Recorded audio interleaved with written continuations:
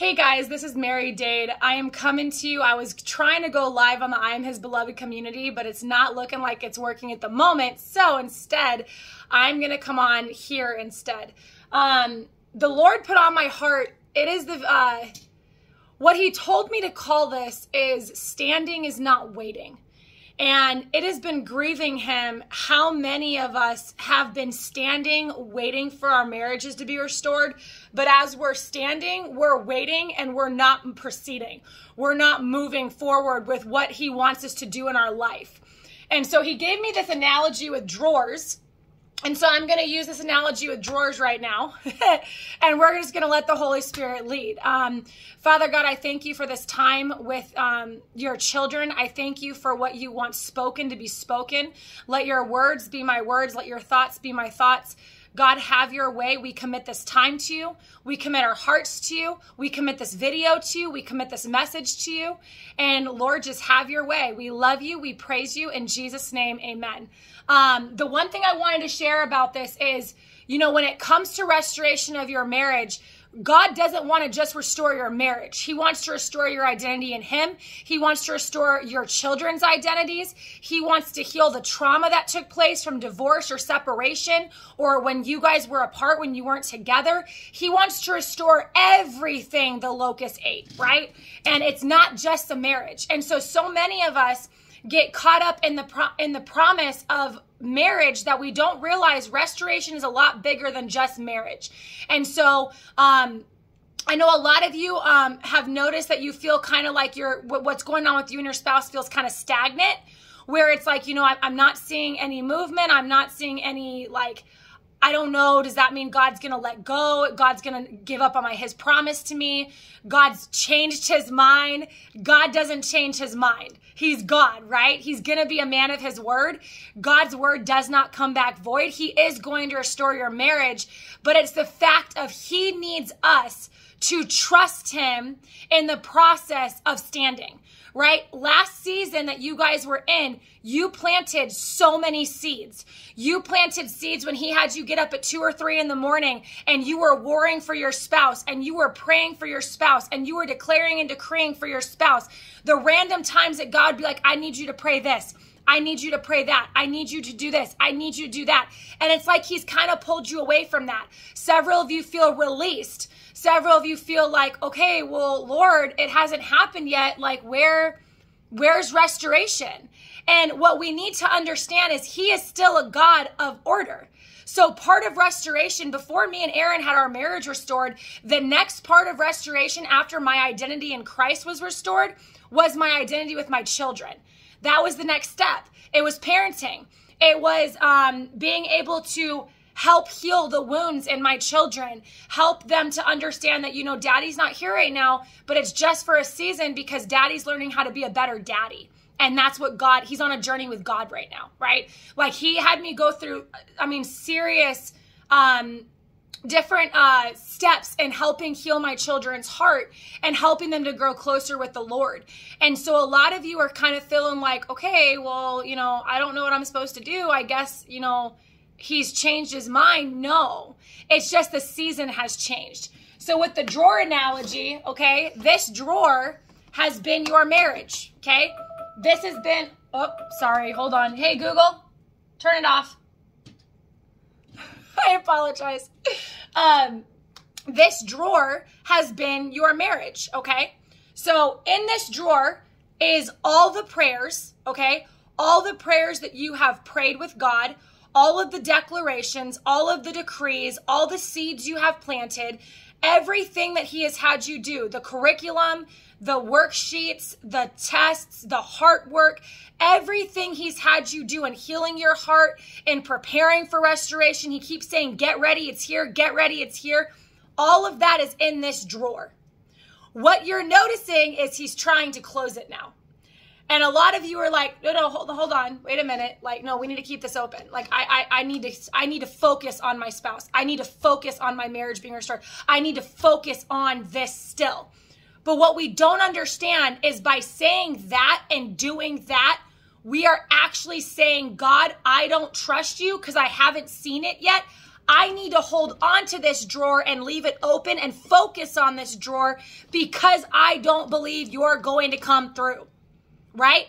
And that's why God is lovingly trying to direct your steps. He's trying to change your course. He's wanting you guys to focus on the next part of restoration, okay? So I would encourage you, and I'll walk you through an activation tonight. We'll just do it together. But it's time to let the drawer close, okay?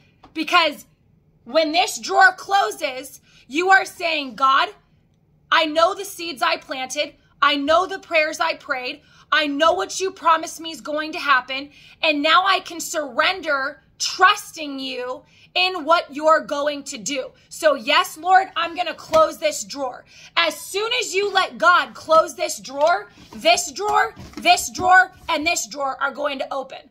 But until you close this drawer, these drawers cannot open because you're still holding on to this, which is a part of not trusting God fully because you haven't seen what he's promised you come to fruition yet.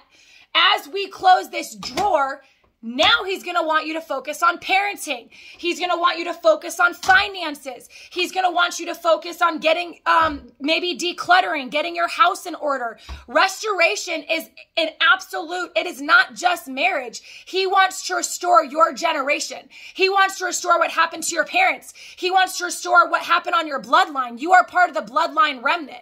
So we have to understand this is part of the process of restoration. And so this one was restoration of your identity in Christ. Glory to God. You've closed that because you're solid. Your foundation is solid in God. Your foundation is solid in him. You know you are a daughter of the King. You know you are a son of the King. You know who you are. You know whose you are. You know you're accepted. You know you're loved. You know you're forgiven. He has been taking you through deep inner healing this past season in that. And now the next step is to close this drawer. Now is the next step is to say, God, I trust you. I trust what you're saying. I trust what you're doing. And I surrender what this is supposed to look like, right? So as you close this drawer, now the rest of the steps to restoration will take place. But if we don't close this drawer, he cannot open any other ones. So I want to encourage you guys because a lot of you, I know it breaks God's heart because I was talking to him about it. And it's like, they have no idea what I have planned. They have no idea what's in store for them. But if they won't trust me here, I can't do what I want to do here for them. So I would encourage you guys tonight to take this back to the Lord and pray about this, right? A lot of you who have joined Wondrous Woman, a lot of you are in the process. And like how he kind of explained to me, a lot of you want to join Wondrous Woman, but a lot of you are like, okay, but if I join Wondrous Woman, that means I'm giving up on my marriage. That means I'm letting go of walking through restoration in my marriage. That means I'm letting go. No, it means you're trusting God. You're trusting the seeds you planted. You're trusting what he's promised. And now the activation of acting on that faith is you closing that drawer. And then as soon as you close that drawer, you are going to see the other drawers he has for you open up. And it's going to be exciting. It's going to be amazing. Restoration is a beautiful process. It is messy. But so many of you are focusing on one part. It's like tunnel vision. You're focusing only on the marriage and you're not realizing God wants to do so much more than that. He's reconciled me and Aaron's families. He's reconciled our generations. We have sickness broken off, disease broken off, divorce broken off. There is blood, like we are part of the bloodline remnant. You all are. So a part of that is trusting God on the journey. He wants to surprise you. He wants to embrace you. He is preparing so many amazing things for you this next season. He wants to open doors. He wants the floodgates to open for you, but he needs our obedience. He needs our trust. He needs our obedience because obedience is the key. If we're not obedient, the act of leaving this door open is saying, God, I'm not ready to let this go. So he'll let you go around the mountain again. He'll let you go around the mountain again, but you're going to feel stagnant. Things are going to feel kind of stuck. You're going to feel like you're missing something. And it is because I did that. right? I did that. And I wouldn't let it go. And then when I finally did, his hand of grace, his hand of favor, his hand of mercy is on something new. And so as you're noticing this transition, God is faithful. God is not going to disappoint you. He's not going to let you down. But the enemy knows what God has planned. So the enemy is going to try to use fear and lack of faith to get you to hold on to this drawer. Because the enemy knows as soon as you let this drawer go, and God opens these doors for you, these drawers for you, you're closer to getting everything back that Satan stole. And so we need to really understand, guys, if there is fear that is causing you to not take this next step, whether it be joining Wondrous Woman or joining another program, whether it's a ministry door that's opening, whatever doors God is trying to open and you're like, I can't because I'm obligated to this. I can't because I'm committed to this. I can't because I'm doing this. You got to let go. You got to trust God, because this is what's going to keep you stuck from all of this. And all of this is going to get you to restoration. All of this is going to get full, total restoration. Everything that was stolen, dreams that were stolen, visions that were stolen, finances that were stolen, time that was stolen, anything that was stolen in the process of separation is going to be given back to you.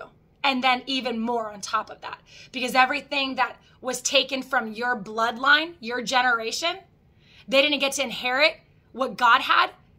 You get to inherit that. And so that's why a lot of you are feeling like, oh my gosh, double portion, things are coming, things are coming. They are. But in order for things to come, we have to trust God, and we have to close this drawer so he can open these ones. Amen. So I wanted to kind of take you guys through a really quick activation prayer. We're just going to let the Holy Spirit lead on this. All right. So Father God, God, we repent. We repent for holding on to this drawer. We repent for holding on to our marriages in a way that was almost coveting, Lord.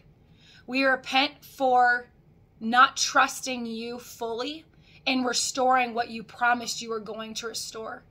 We repent for not trusting you in where you're taking us this next season. So God, we just uproot all demonic seeds that have been planted through fear, through doubt, through worry, through double-mindedness, through confusion, through anything that we willingly or unwillingly, knowingly or unknowingly planted, because we didn't know that what you had in store, God. And we had that lack of faith, God. We repent for our unbelief. We repent for that lack of faith. And we just surrender this drawer to you. We surrender our marriage to you. We surrender our spouse to you. We surrender the season to you. We surrender what it's supposed to look like. We surrender all of it to you, Father God, because we truly do trust you. God, we take our hands off of the situation. We know the seeds that we have planted are going to bring a harvest, and that the harvest is not ripe as soon as you plant the seed. So we thank you, God, that the seeds that have been planted are going to be watered.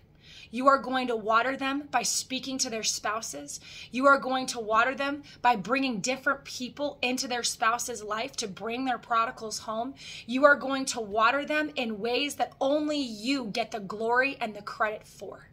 And so we thank you, God, that as we allow this drawer to be closed, we are putting our faith completely in you.